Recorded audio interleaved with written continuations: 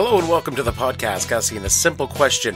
When you put the rubber cement in the same drawer as you keep the KY jelly, what the hell were you thinking?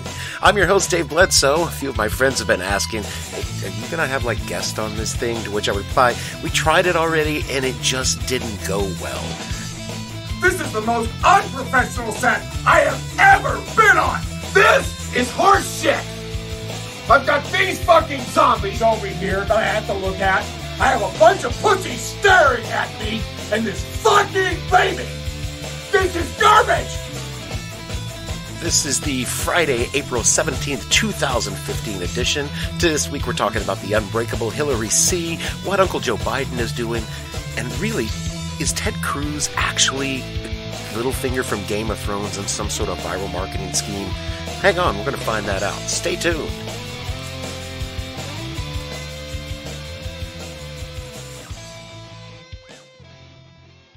So, last week, the once and future Clinton came up and dropped some truth bombs on us all.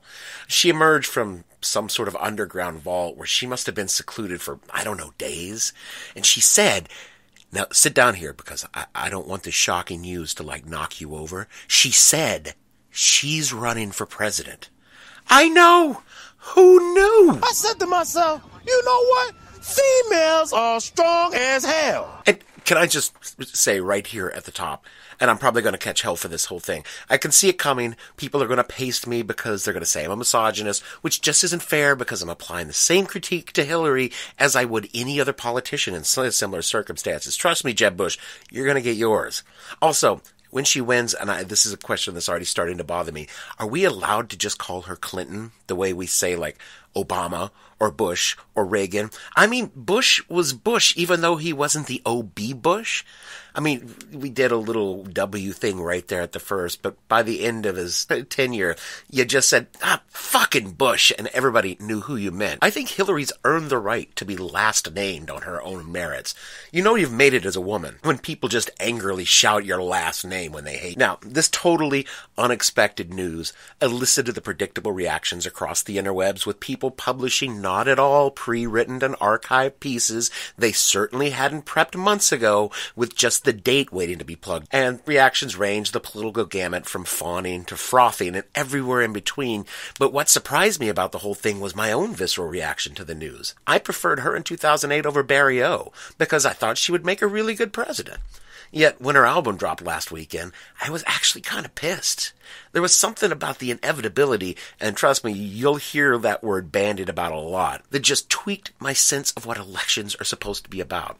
It's basically that assume that Hillary is going to run and going to win the nomination, and given the field of Republican candidates and the structure of the electorate of 2016, she's probably going to win. So why the hell are we even going to spend the next 2 years wasting billions of dollars? Hillary estimates that she will raise and spend $2.5 billion with a B dollars.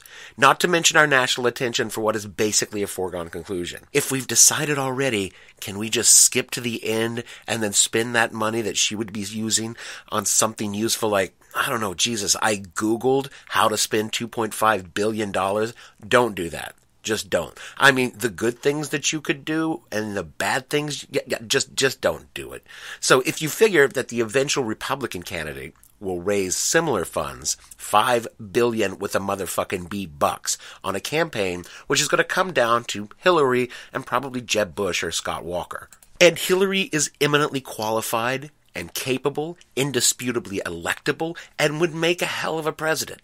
There's no one else on the Democratic scene that's even close to her. It's just, shouldn't we at least look for someone? Just in case? Are we anointing candidates now? Heir apparents? Is this Westeros? I mean, shit, there's more competition for the Iron Throne than for the Democratic nomination. Elections are supposed to be about choices. And while the Republicans have an embarrassment of riches in this department, and most of them are pretty embarrassing, Democrats have Hillary and I'm drawing a blank here. I mean, I know there was someone, Bernie Sanders. I'm sorry, Bernie. I'm sorry. I love you. But you realize that Vermin Supreme has a better shot, and he wears a boot on his head because at least he's not a socialist. Though, to be fair, your odds are still better than Rand Paul's. And for God's sakes, Joe Biden hasn't even said anything, and he's a sitting vice president, a job that only exists to wait for the chair to cool off from the current occupant's ass so you could put yours in there. Uncle Joe, maybe he's just chilling, waiting until his moment's right, like that time he was trying to get that roadie gig with Motley Crue. Yeah, I was headed down to Petersburg, and I saw the vice president standing by the side of the road with a bratty-looking backpack and his thumb hanging out. When he got in, he seemed upset that there was nowhere to play his Foreigner tapes. Then he pulled his Philadelphia Eagles cap down, put his boots up on the dashboard, and conked right off for a couple of hours. When he woke up, he told me to pull over because he said he had to drain the snake. Well, we were getting gas, and he came out with a 24-pack of Coors Light and a bottle of Jack Daniels. He said it was really time to get the party started. He then offered to make us the sickest apple pipe we'd ever seen. He kept asking if I had the cojones to make it with Cindy Crawford if she was ever lying there spread eagle waiting for me. He smelled pretty bad, like cigarettes and body odor. I dropped him off at a truck stop near Chester about 2 nights ago. Said he planned on sleeping there. Told me all the band needs to sleep is a bench to lie on and a cold one to nurse him to bed. I said it might be a little dangerous out there alone. He said he was carrying his butterfly knife and that he just got his green belt in Taekwondo. He was here last night, and he kept buying everyone sitting at the bar mimosas. So I cut his tab off at about $400. But when I asked him to pay up, he said all he had was a pack of Marlboros. And then he was like, Uncle Joe can think of a couple ways to pay you. I turned around for 1 second, and the son of a bitch was gone. To be honest, I thought he was kind of cute. I love Uncle Joe so much from The Onion. I honestly think that he should be Hillary's running mate just so the joke can keep on going. But that's probably not going to happen. And look, again, not anti-Hillary. I'm just reacting on some sort of deep emotional level to the sinking realization that American voters really don't have any say in who they're voting for. If Christmas ran like this, American children would rise in revolt.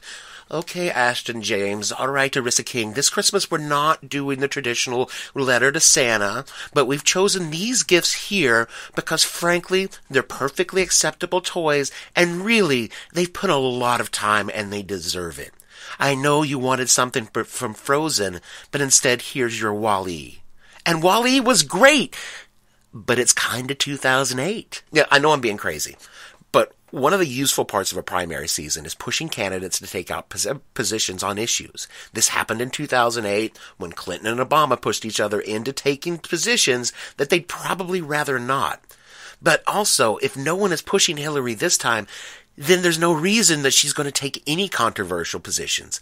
And Hillary's idea of controversial is about as radical as vanilla ice cream. Sorry if you want progressive liberal sprinkles on that ice cream. You folks are going to have to put that on there yourself. I want candidates. I want debates. I want someone to at least pretend they're interested in some of the progressive ideology that I and a lot of people want addressed. Telling me you're interested in the everyday American is fine. But what does it mean? Ask Hillary and see. She'll be like, Hillary, where are you going? Excuse me, I asked you a question. What? Oh, fine. There she goes. Any critical analysis of Clinton's policies has got to address some big issues. And I'm not talking Republican derping points about Benghazi or her using a Prodigy mail account to conduct State Department business. And I'm actually talking like a Prodigy online service account, not even Prodigy.net. Hillary's positions have always been more hawkish than Obama. They've been more pro-Wall Street. And the last time she was on Main Street, she was being chauffeured in an Escalade. Her connection to everyday American is as nebulous as Marco Rubio's entire idea of why he's running for president. But when I bring up these legitimate questions, I'm shouted down by walls of angry Democrats who either attack me for attacking her because, oh sure, when a woman comes along, she doesn't even get the chance, to which I reply with a list of qualified candidates who are women with policies that are more closely aligned to mine. Or I get, Jesus, man, do you want Jeb Bush picking 4 Supreme Court justices? Sometimes I actually get spittle on me via the internet, which is a pretty neat trick. I mean, I get it. We are talking the Unbreakable Hilly C. She's the anointed one.